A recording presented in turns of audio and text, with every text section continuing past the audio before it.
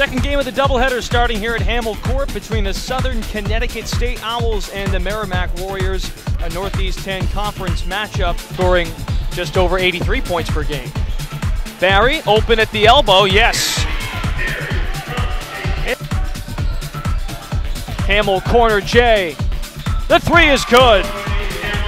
And all-conference team last year. Give and go, Barry, two and the harm. Strickland back to Bolter. Oh yeah! Strickland needs to create. Strickland pulls up.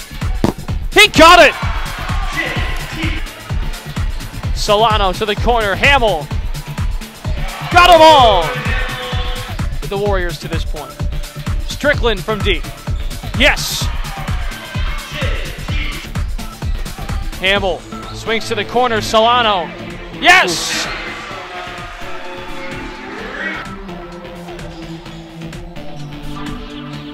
Solano again! Someone's heating up. The shot clock dwindled. Here comes Strickland.